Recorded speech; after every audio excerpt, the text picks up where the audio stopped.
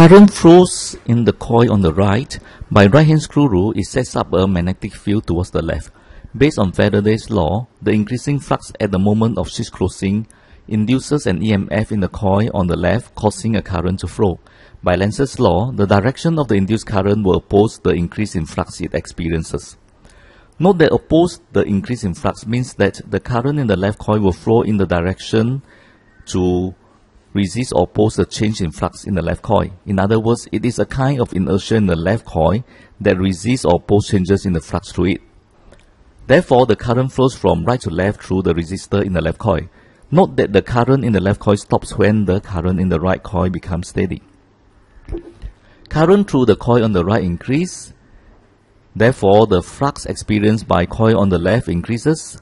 By Faraday's law, an induced EMF will be produced, causing a current to flow in the coil on the left to oppose the increase in flux linkage it is experiencing. By Lenz's law, the induced magnetic flux density will be in the opposite direction as the magnetic field set up by the coil on the right. Induced current will flow from right to left through the resistor R. Induced current stops when current in the right coil becomes steady.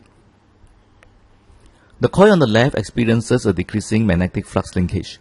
By Faraday's law, an induced EMF will be produced, causing an induced current to flow in the coil on the left to oppose the decrease in flux linkage it is experiencing.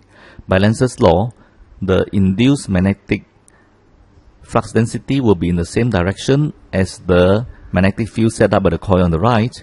Induced current will flow from left to right through resistor R.